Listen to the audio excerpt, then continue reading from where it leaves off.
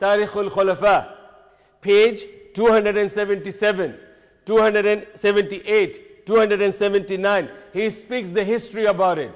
He says that the time when Muti' Billah Al-Qasim, when he was the governor of Baghdad, governor of Baghdad, today we have MP and this and that. At that time, when Islamic countries were there, they used to appoint governors. Muti' Billah Al-Qasim, and remember the name of the book, Tarikhul Islam, Tarikhul Khulafa, by Imam Muhammad Jalaluddin Suyuti Rahmatullah Alayh, and the page is 277, 278, 279. It is available in Urdu. Originally it is in Arabic, and also it is available in English. And it is also available for free download on internet if you want to. If you don't want to buy it, you can just download it. And you go back to this page, you will find that he says that during the time of Muti' Billah Al-Qasim, he appointed his minister. His name was Mu'izzud Dawla. And these both of them, they were influencing Shia Madhab at that time. Remember this point. These were the people who were dominating the Shia Madhab at that time. And this Mu'izzud Dawla, he was the minister. He had a group of people during his time. One of the occasions in the early morning, one stood from the family, so-called from Ahlul Bayt, so-called from Sayyid family, stood up in the morning and said, "The soul of Ali has come into me." This is in the book. They believe in incarnation. They said that the soul of Ali has entered into me. His wife said, "Fatima's soul came into me." And the third man from the same family said, "Jibril, I am Jibril." He didn't know, so Jibril had no soul. He didn't know that. And when people are blind followers, we say the akal ke darwaze band ho jate hain. So this third person, stupid person, he didn't know. He said, "The soul of Jibril came to me, so I am Jibril." And the concept refers to what?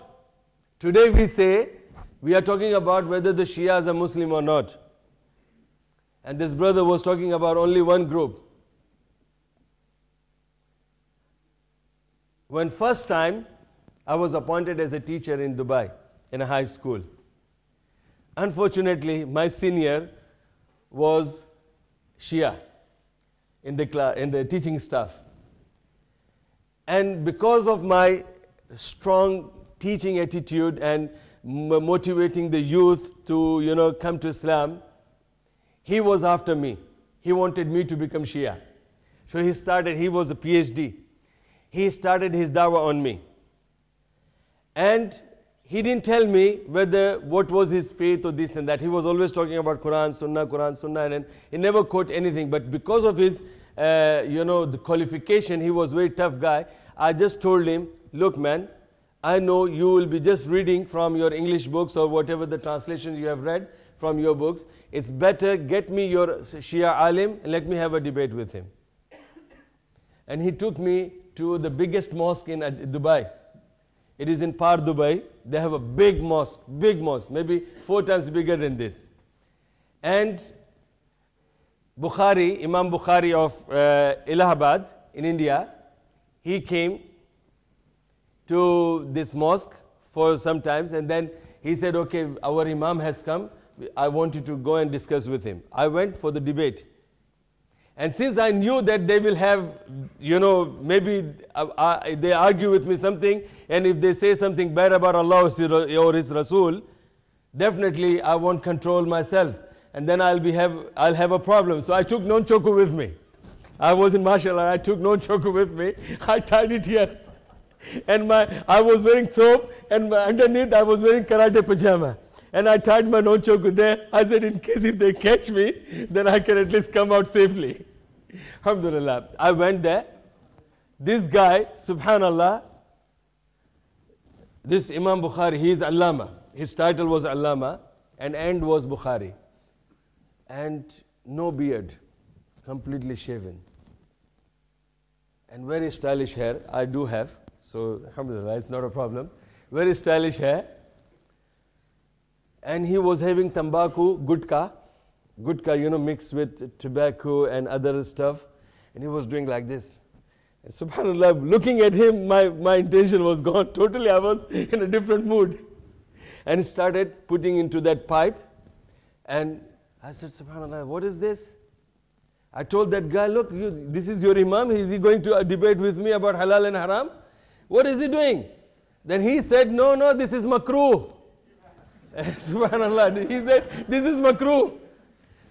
Okay, then he said that, why did you come here? I said, I have come here to discuss about our Aqidah. He said, okay, you start. Alhamdulillah, I was always in the martial art, and this is, I thought, okay, he gave me the chance, I'll knock him down in the first shot. But subhanallah, when I started quoting the hadith from Bukhari, he said, shut up. I said, what happened? He said, we don't believe your books, wallahi. This is the first thing he said. And I was burning inside. I thought I'm going to squeeze him.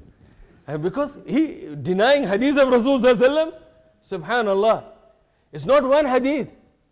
If you see the collection of Bukhari, Muslim, Tirmidhi, Abu Dawud, Nisai, Ibn Majah, 64,000 hadith. 64,000 hadith. And this Shia alim is saying, I don't believe in your books. If you have any question, if you have any discussion, talk on from our books. And I was a new Muslim at that time. I didn't know about that. And I said, okay, you have, I give up, you are the winner. And then from that time, I started reading their books.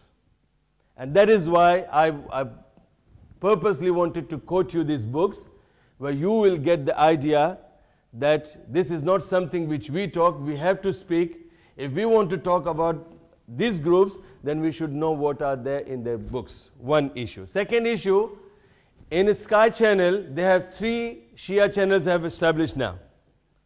One is called Ahl Bayt. One is called Ahl Bayt. In that, they have openly, publicly they are showing with more attractive way. You know, media can change Abdul Majid into a girl, beautiful girl. Okay, the media can change that. So they have shown that how this Ahlul Bayt are cursing Abu Bakr by name, abusing Abu Bakr by name. And we say that, alhamdulillah, we are in doubt. I'm receiving the call from the brothers that the Muslim Sunni girl, she is married to a Shia and she has got 3 sons, 3 children from this man. Now what is the ruling about that marriage? Subhanallah. Vice versa, the boy is married to a Shia girl. There are people, family who are arranging the marriages. So we are doubtful about these issues. Not only that, there are youth. I came to Luton. I know that there are some youth. They have changed from our Sunni Aqidah, they have changed to Shia Aqidah.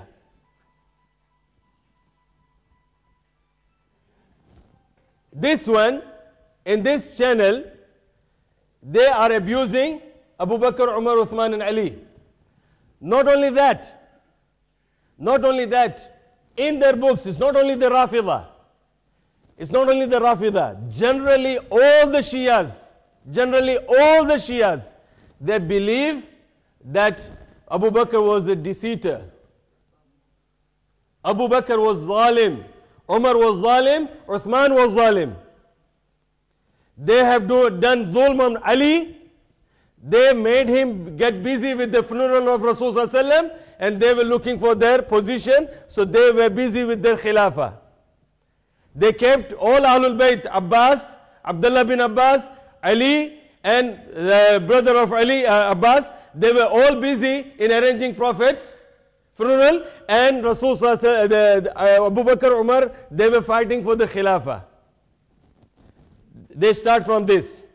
So they do not, all the Shias, they do not accept the khilafah of Abu Bakr, khilafah of Umar, khilafah of Uthman radiallahu anh.